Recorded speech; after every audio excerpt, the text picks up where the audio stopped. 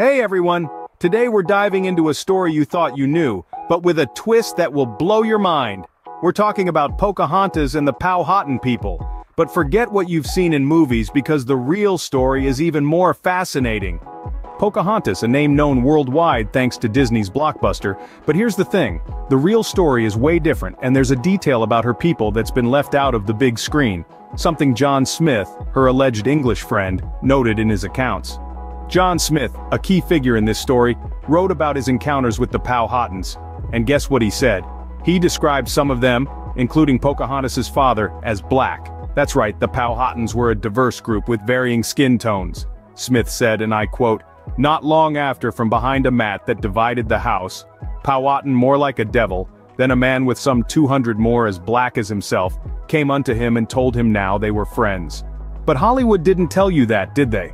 The film's portrayal missed out on the real richness of the Powhatan society. This was a complex civilization with its own customs, traditions, and even political structures. And there's more to Pocahontas' story. She was just around 11 when she met John Smith, and their relationship was not the romantic tale we've been told.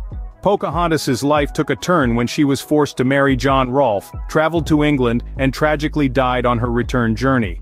So, next time you hear the name Pocahontas, remember there's a whole other dimension to her story and her people. History is full of nuances and colors, often more intriguing than fiction. If you're as fascinated by this as I am, smash that like button, and don't forget to subscribe for more deep dives into history. Lastly, for more information about the names and subjects mentioned in this video, get your copy of the Amazon best-selling book series, 19 White Men Who Admitted There Were Indigenous Black People in the Americas, and 13 Black Scholars Who Admitted There Were Black People in the Americas Before Columbus, by Chase McGee. Stay curious and keep exploring.